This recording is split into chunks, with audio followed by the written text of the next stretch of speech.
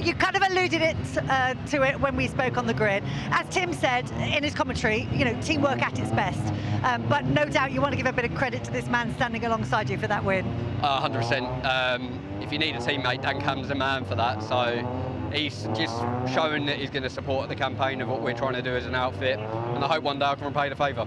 It looked for a little while as if you weren't going to have enough of a gap behind you to actually make the switch. Was that a bit of a concern?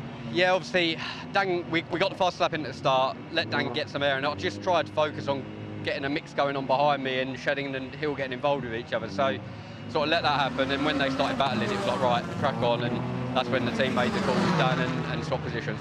Well, as part of the prize for your win, you get to decide your destiny in race 3 by making the reverse grid draw with Steve. So I'll let you head off and do that. And Dan, I mean, you've done the right thing, but it's a bitter pill to swallow sometimes, isn't it? Hey, look, at the end of the day, you know, there's a time in your life when racing goes from being a great hobby to your job, and I'm very proud and pleased that this is my job, and through the support of the people that you see here. So when they say, Dan, we need you to do the right thing, then you do the right thing. And as Ash just mentioned, you know, we're one team, and one day I'll make sure that he has to repay the favour.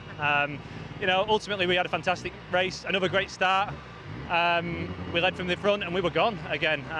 You know, I have no doubt that, you know, we would have brought that home, but it was the right choice, and I hope if this makes the difference, then it'll all been worth it. And a 1-2 for Napa Racing in their first season. That is an amazing result, isn't it? Yeah, you know, it's fantastic.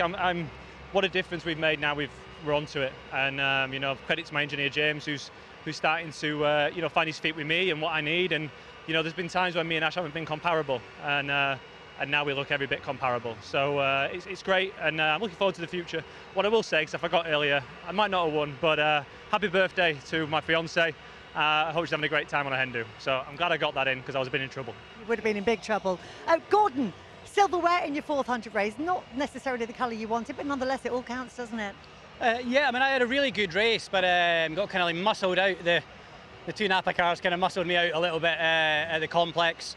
And then just around here, it's so fast. I was just too close to Ash. I had really good pace, but couldn't use it. And then the aero wash out the back. You just end up losing the tyre for the last kind of 3 laps. So it's a podium, well, 2 podiums today. It's good points. We just need to convert in the last race as well, do the best we can.